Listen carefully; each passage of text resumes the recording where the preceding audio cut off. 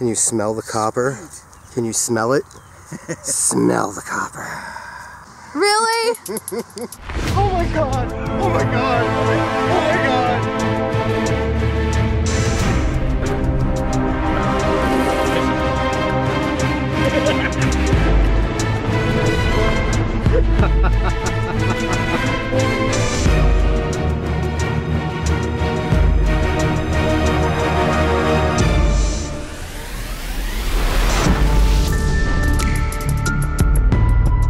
Alright, ladies and gentlemen, we are back in the field today. It is Dig Day Tuesday. My lovely assistant slash girlfriend slash lady is out there. Say hi, Joce. Hi, Joce. Smart Alec. Alright, so we're back in a field that we hit a couple weeks ago. I didn't film a whole lot here. It was in Joce's video. I pulled an 1816 large cent out of here and some other various odds and ends, cool stuff. We came back and I decided to bring the Equinox over here just to see if it would pull anything else out. And first target that I dug is pretty cool. It's old and I like it. And it is a 1910 Cumberland County, Pennsylvania dog license. So that's awesome. It's not my oldest. My oldest is 1899 from Maryland, but I will gladly take this. And we just got here, and like I said, this is the first target I've dug. It was coming in a solid 17 on the VDI on the Equinox 800, and we're gonna keep going and see if we can't come across any more. So we've got this whole little splotch of homesite right here, because that's what was here, and we're gonna work it, and we're gonna see what we can come up with. So I'll catch you on the next one. See you in a bit. Okay, now the last time we were here, I went up in this little area where I'm at right now, and I had pulled a couple wheat pennies out. I thought I kind of gridded this little area off pretty good with the E-Track. Now we're back over it with the Equinox, and I got a hit, and it's a coin, and it's an old coin. So let's take a quick peek at it. I'm gonna have to clean this up pretty good when I get back to the house, but it is an 1866 Indian head cent, and you can see the reverse. But I think once I toothpick this, all the crud will come off and it'll have that really nice green color to it. And we'll see if the headband has any detail, the feathers have any detail. I don't think it's going to have a whole lot, but hey, you never know. But I think it's going to have that real nice green patina, so I'm happy with that. It's an old coin. So another one on the board. We're going to keep giving it a shot and see what else we can come up with. And get back at you if we can find anything else. We do have another spot we want to go check out today, or try to get permission for, so we may boogie out of here at some point, and later in this video you may see us off somewhere else. So I'm sweating like I just got dumped into the burning flames of hell, and I'm going to complain until it gets cold, and I'm going to complain about it being cold just like everybody else. How about you? Dying. You're dying? Well, while you're dying, I'm pulling war nickels out. It's got the P mint mark above the dome, which indicates 1942 to 1945. 35% silver. I don't know if I doinked the edge or if it's just crust on there. Everything that comes out of here is pretty crusty, so I'll clean it up when I get back home, but it's definitely a war nickel. Definitely has that mint mark above the dome. It's a P. So, chunk of silver. It's a little chunk of silver, but it's silver. Alright, Joce had to run home and take care of the kids and do a couple things. Gave our friend John a call when he came out. John, what did you get? It's a little flatty with the shank. That's nice. Yeah? Oh, that is nice. That's a nice early one. Yeah. I like that. First hole of the day. That's awesome. My first hole here was a 1910 Cumberland County dog tax tag. Oh, I love dog tax. So there's more here. So. Oh yeah, definitely. And off we go to the wonderful Wizard of Oz. It's got to be good when John starts yelling. Big, round, and pretty. So let's go take a look. What are you running out here, John? Well, I was hitting a 50 signal and I Went down running a the couple Pro. inches. and she Stock changed. coil. Stock coil. Get that sucker out of there. Let's see Oh, what she baby. is.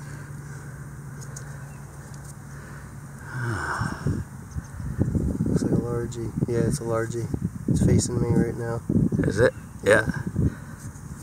Oh yeah, baby. Oh, that's There she is. Yep. Let's look at a date here. No problem on the date, probably. 1818? Is that what I saw? 18. It's either 18 or 19. I think it's 19. 1819? 18, 19. Woo! Nice. Come on, camera. Thanks for focus. the invite, man. You are welcome. It's out here. There we go.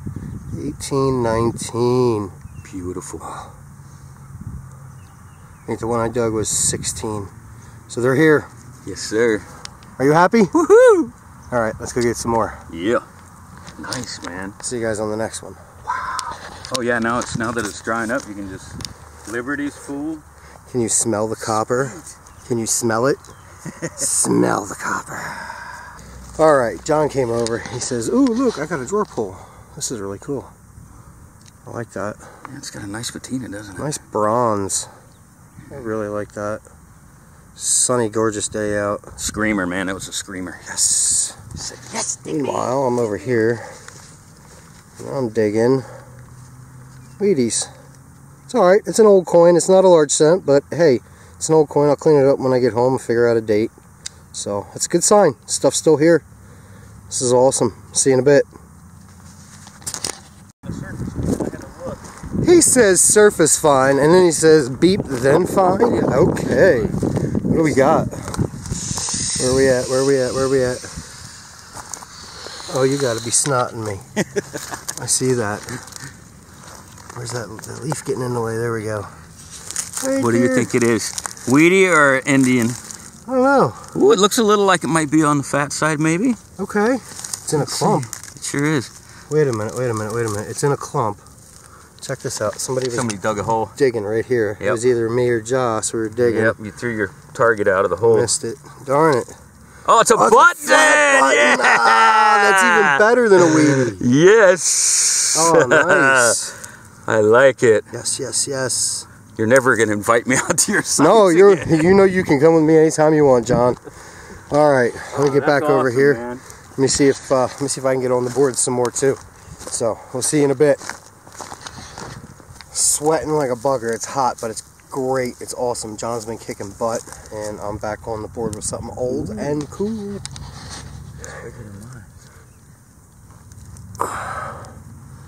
Nice flat button. This place is awesome, man. Yeah. It really is. Yeah, you don't know. I mean, there was a chunk of iron in the ground. I mean, honestly, like this piece of wood, there's like a nail or something in it that's setting my pinpointer off. So this was like messing with the sound, whatever's in this chunk of wood. And but yeah, you got to just be persistent. If you hear a good tone and it's solid and repeatable, just go after it. It could be something cool. So, you never know. All right, we'll see you on the next one. Can you dig it, John? I'm digging it, baby. All right, let's go dig it. Dig it, dig it, dig it, dig it, dig it, dig it, dig it, dig it, dig it, dig it, dig it, dig it, dig it, dig it, dig it, dig it. All right, the buttons are still coming out. This one's a really small cuff button. It's kind of thick though. It was reading a solid 19 on the VDI, which I'm really shocked at, but it's super thick for a cuff button. So, I don't know. All right, on to the next. Hope we get some coins. I like buttons, but I want to find some more coins today. Is it being greedy? I don't want to be greedy. Okay, I'll stick with the buttons. Let's go dig some more buttons. Maybe there's a coin. And buttons. Alright, see you on the next one. I don't know what it is, but it's fancy and old. I don't know. If you know what that came off of, leave it in the comments below. It's not that big. It's like bronze.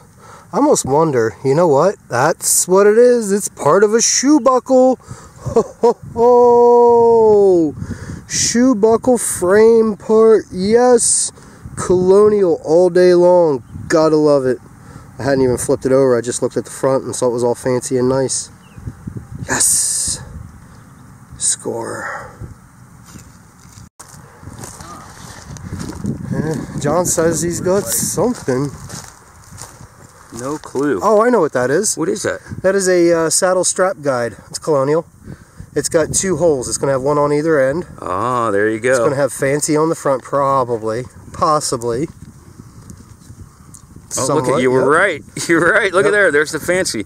Oh, a little silver fancy, too. We were digging these on a Colonial site. Yeah, that's early. That's good. That's good. Saddle strap guide. Nice. Awesome. Sweet. Stuff's still here. Let's get it. Alright, I'm already getting the phone calls. Can you stop and pick something up for dinner? No, because I'm not leaving for another like half hour and I want to dig. There's plenty of stuff in the freezer. I'm digging today, darn it. Man, it's like 6:45 at night. The sun's still high up in the sky. I'm going to give it a little while, especially after this. This is awesome. Let's take a look. Oh, this looks like a copper that somebody scalloped the edges and either made a pie crimping tool or was just carving or was attempting to make a rowel for a spur. I don't know. I'm gonna have to clean this bugger up.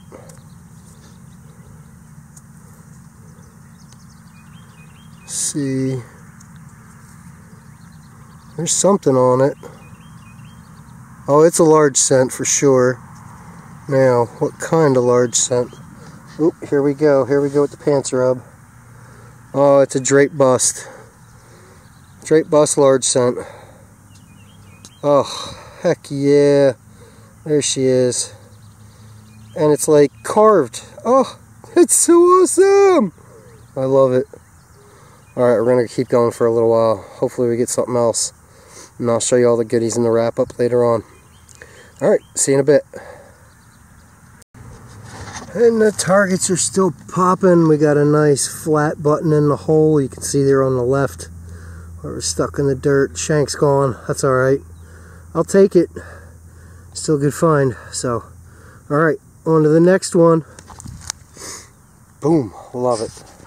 Well, hello, it is the end of the video and it is time for the wrap-up to show you guys what I got. One of the things I'm going to do is I'm going to go over a couple things from my last video, a couple little just minor updates, and show you a couple cool things on those items, and then we'll go into the wrap-up from this hunt, this video.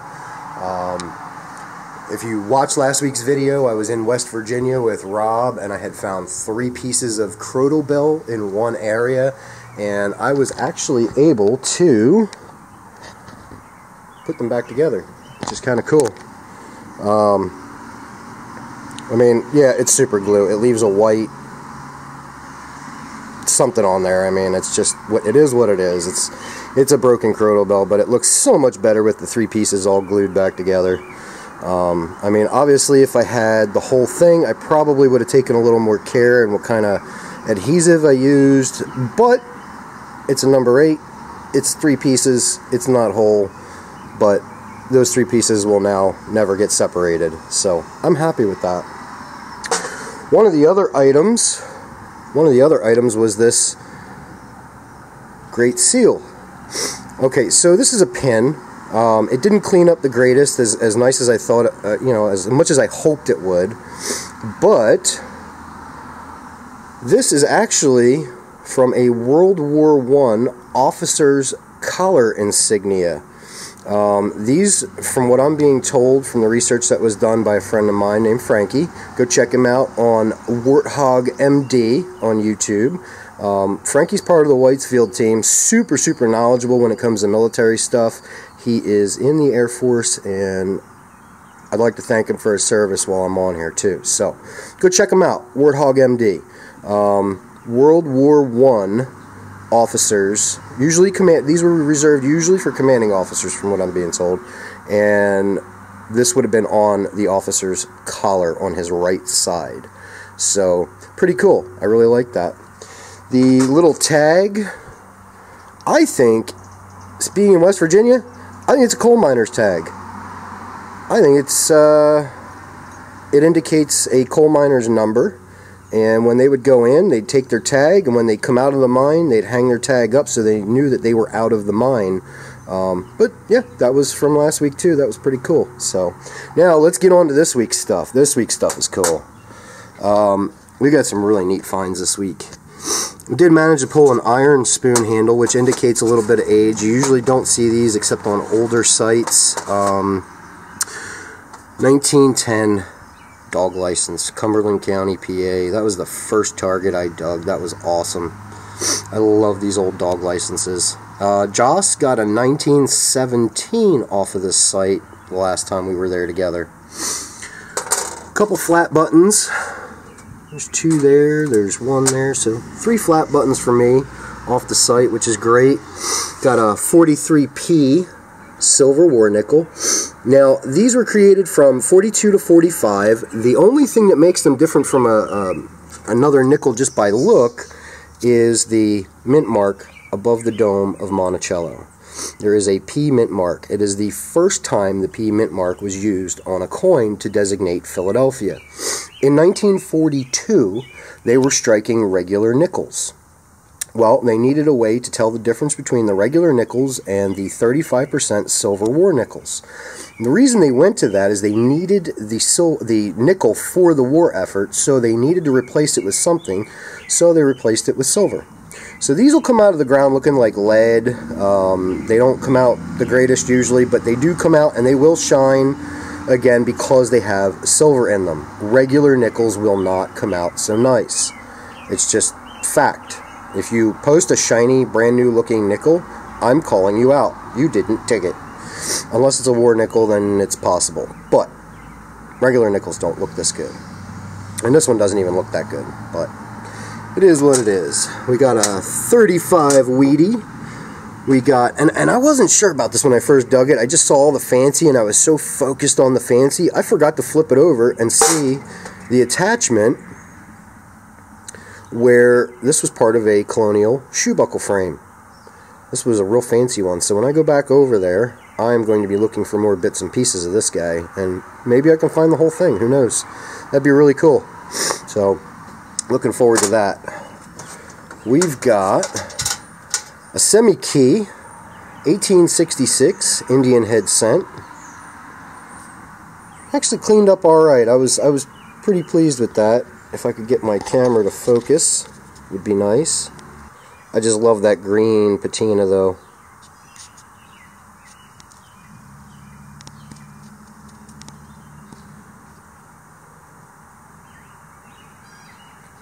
Alright, so moving on to the last find of the day.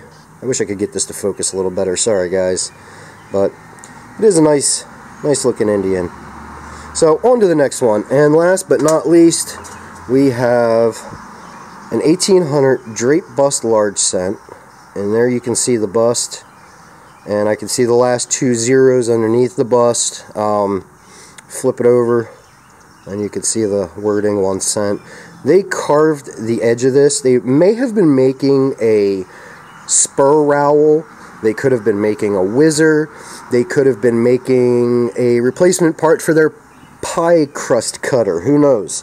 But they may not have finished it because it doesn't have any holes in it. So, but really cool, really unique. It's a one-of-a-kind piece. There are no others that look exactly like it except for the coin. But I love it. I'm super happy. This totally made my day yesterday. So, best find of the day for me. So that's it. So, we got some cool stuff out of this site. It was enjoyable. It was a good day. I had a great time. It was nice to get out with John for a little bit in the afternoon. It was nice to get out with Joce during the day for a little bit. I may swing back over there this afternoon for a little bit. I'm not sure yet. We'll see what happens. So, we're going to have some fun. But until next time, just get out, enjoy yourself, have fun. It's a hobby. Have fun. Don't worry about anything else. Find some cool stuff. Just get out and find your treasure. And I'll see you on the next one. Catch you later, guys. Bye!